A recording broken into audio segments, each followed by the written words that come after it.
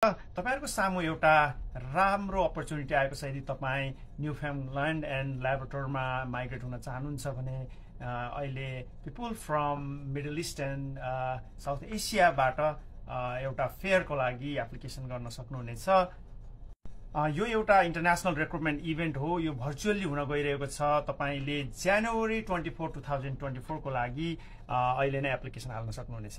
तपाईले यसको लागि चाहिँ भर्चुअल इमिग्रेसन फेयर अप्लाई गर्न सक्नुहुनेछ। यसबाट तपाईले डाइरेक्ट एक्सेस पाउनुहुनेछ इम्प्लोयरको र तपाईले आफ्नो फिल्डको योग्यता अनुसारको काम पाउन सक्नुहुनेछ र यो चाहिँ अहिले तपाईहरुले फ्री अफ कस्ट अप्लाई गर्न सक्नुहुन्छ जब फेयरको। नमस्ते, फेरि पनि उपस्थित भइसकेको छु अर्को एउटा भिडियोको साथमा। आजको यो भिडियोमा तपाईलाई क्यानाडाको एउटा नयाँ प्रोग्रामको बारेमा जानकारी दिन गइरहेको छु। किनभने अहिलेको अवस्थामा क्यानाडाले एउटा नयाँ इभेन्ट सुरु गरेको छ। यो इभेन्ट चाहिँ तपाईको यो भन्दा अगाडि तपाईको कुन ठाउँबाट मान्छेहरू ल्याउने हो त्यही ठाउँमा गएर स्वयं त्यहाँ मान्छेहरू गएर गर्ने गर्दथे। तर अहिलेको अवस्थामा चाहिँ तपाईको अनलाइनबाट हामीले फर्म भर्न मिल्छ। यसको बारेमा मैले तपाईलाई अगाडि पनि एउटा भिडियो बनाएको थिएँ जुन न्यू ब्रन्सीको रहेको थियो। आजको यो भिडियोमा चाहिँ म तपाईलाई न्यूफाउन्डल्यान्डको जानकारी दिनेछु। त्यसमा चाहिँ तपाईले अनलाइनबाट फर्म भर्नु पर्यो र यदि तपाईको अब सिलेक्ट भयो, छनौट भयो भने त्यस्तो अवस्थामा तपाई पनि एकदम फ्री रूपमा जान सक्नुहुन्छ। त्यसदेखि पछाडि भनेको तपाईको क्यानाडामा अब अहिलेको अवस्थामा एकदम धेरै प्रोग्रामहरू रहेका छन्। 80 वटा भन्दा माथि प्रोग्रामहरू रहेका छन्। त्यसमा अब तपाईले कुन प्रोग्राममा तपाईको लागि ठिक हुन्छ, सुट हुन्छ त्यो कुराहरू हेरेर तपाईले एप्लाई गर्न सक्नुहुन्छ। र साथै यो प्रोग्रामको बारेमा तपाईहरुलाई म इमिग्रेसन लयरबाट पनि थोरै जानकारीहरू दिनेछु केही जानकारीको लागि।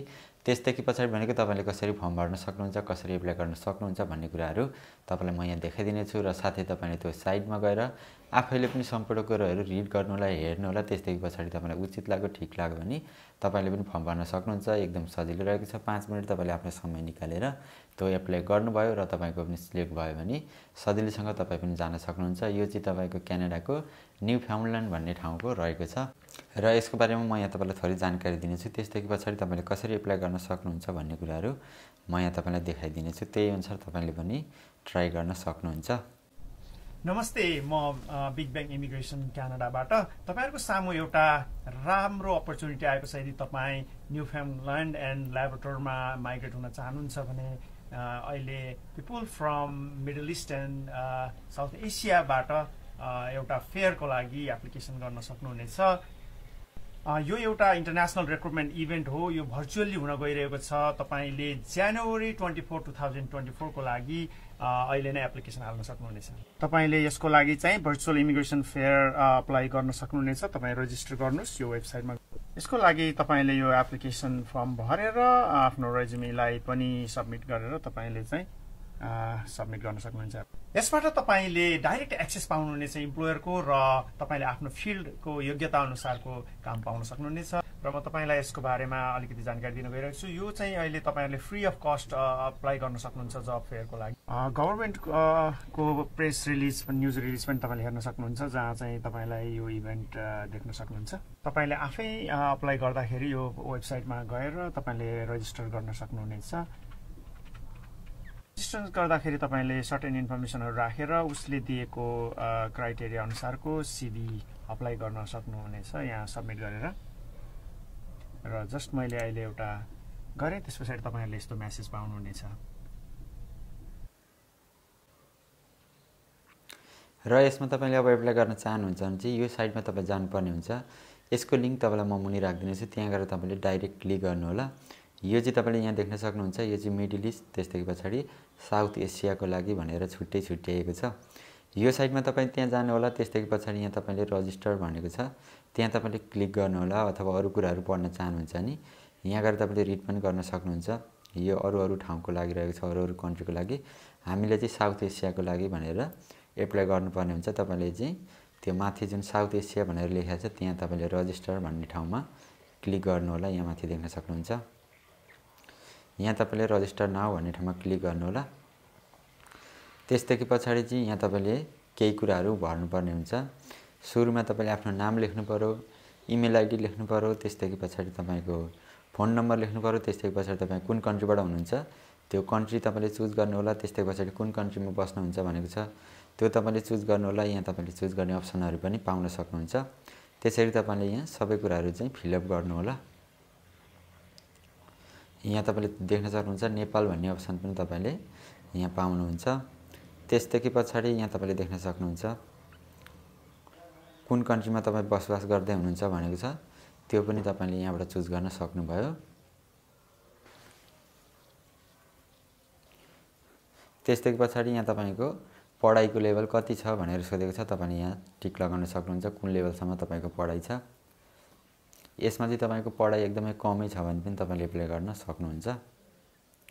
त्यसदेखि पछाडि तपाईँको वर्क एक्सपिरियन्स चाहिँ कुन फिल्डमा छ भनेर सोधेको छ, तपाईँ अब agriculture, factory worker, engineer, construction worker अथवा कुक सेफ कुन जबमा एप्लाई गर्न चाहनुहुन्छ त्यो तपाईँले चुज गर्नुहोला।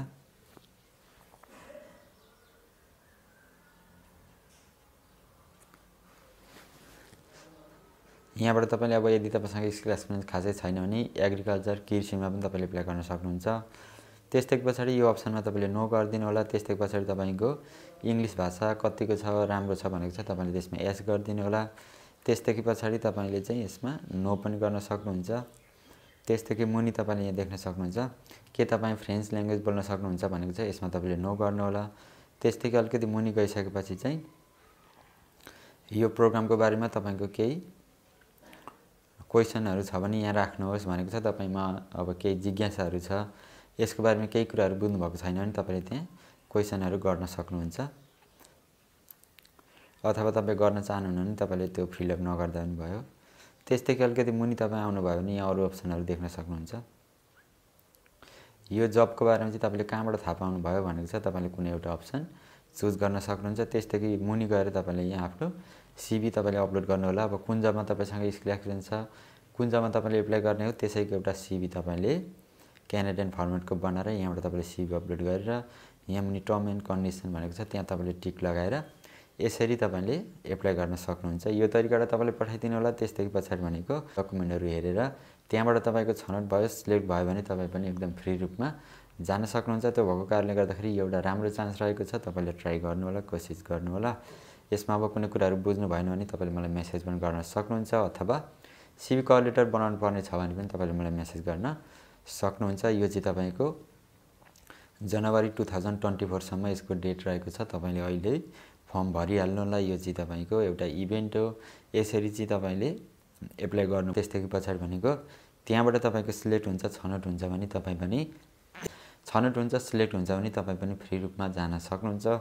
त्यो भएको कारणले तपाईँले यसरी ट्राई गर्नुहोला र यस्तै यस्तै भिडियोहरू हेर्नको लागि यो च्यानलमा तपाईँले जोडिन सक्नुहुन्छ, किनभने म तपाईँलाई यस्तै खालका जानकारीहरू चाहिँ दिइराख्ने छु। जुन अब क्यानाडा जानको लागि विभिन्न प्रोग्रामहरू रहेका छन् त्यसको बारेमा हामीलाई जानकारी हुँदैन। यसको बारेमा अब तपाईँ थप बुझ्न चाहनुहुन्छ नि यहाँबाट तपाईँले चेक पनि गर्न सक्नुहुन्छ। केही क्वेसनहरू छ भने यहाँ तपाईँले क्लिक गरेर यसको बारेमा अरू थप कुराहरू हेर्न सक्नुहुन्छ। यसरी तपाईँले ट्राई गर्नुहोला। र यो क्यानाडामा तपाईँको विभिन्न किसिमका प्रोग्रामहरू हुन्छन्, विभिन्न किसिमका तपाईँको राम्रो चान्सहरू हुन्छ, त्यसको बारेमा हामीलाई जानकारी हुँदैन, थाहा हुँदैन। त्यो भएको कारणले गर्दाखेरि मैले तपाईँलाई यस्तै यस्तै राम्रो खालका जानकारीहरू चाहिँ लिएर आउने गर्दछु। यसरी तपाईँले यो अलिकति आफ्नो समय निकालेर फर्म भर्नु होला। यदि तपाईँको पनि नाम निक्ल्यो, छनौट भयो भने तपाईँ पनि सजिलोसँग जान सक्नुहुन्छ। र यो चाहिँ तपाईँको अहिले भर्खर मात्र खुलाएको प्रोग्राम भएको कारणले गर्दाखेरि तपाईँको पनि सिलेक्ट हुने चान्स बढी हुन्छ। यो न्यूफाउन्डल्यान्ड भन्ने ठाउँमा चाहिँ कामदारहरूको सर्टेज भएको कारणले गर्दाखेरि उनीहरूले चाहिँ यो एउटा इभेन्ट गरेर बाहिरबाट मान्छेहरू ल्याउने काम गर्दछन्। यस्तै इभेन्ट अर्को एउटा क्यानाडाको ठाउँमा पनि रहेको छ, त्यसको बारेमा पनि मैले अगाडि भिडियो बनाएर अपलोड गरेको छु। तपाईँले त्यहाँ गएर हेरेर त्यसमा पनि तपाईँले ट्राई गर्न सक्नुहुन्छ। अथवा तपाईँले त्यसमा गर्नुहुन्न भने यसमा चाहिँ तपाईँले ट्राई गर्नुहोला, किनभने यो प्रोग्रामबाट तपाईँ जानुहुन्छ भने तपाईँको आइल्स पनि परेन।